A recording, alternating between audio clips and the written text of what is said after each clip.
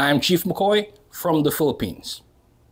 Decarbonization is the biggest transformation the shipping industry has faced in decades. It's not just about cleaner fuels or greener ships, it's about preparing the people who make global trade possible, the seafarers. The International Maritime Organization has committed to reaching net zero greenhouse gas emissions by 2050. And to get there, the industry is turning toward alternative fuels such as LNG, methanol, ammonia, and hydrogen. Each of these fuels brings new opportunities and new challenges. LNG reduces CO2 emissions, but it's still a fossil fuel. Methanol is technologically proven, but it's not completely carbon-free.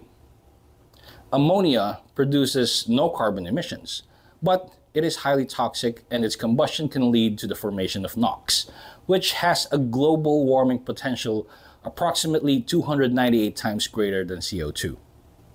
Now, hydrogen burns cleanly, but its very low density and calorific value by volume require larger and more complex storage facilities like cryogenic tanks capable of maintaining temperatures of negative 253 degrees Celsius, or high-pressure tanks that allow hydrogen to be compressed up to 700 bar.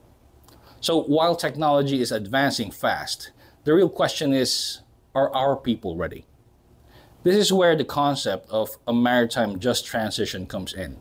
It means ensuring that as we move toward decarbonization, no seafarer is left behind.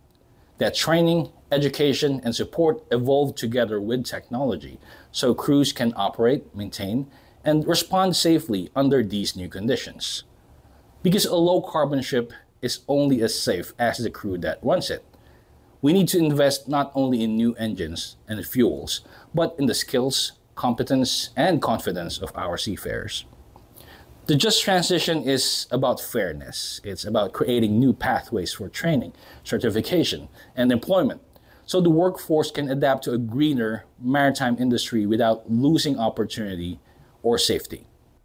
The road to net zero will be long, but it's one we must take together, because decarbonization is not just an environmental goal, it's a human one.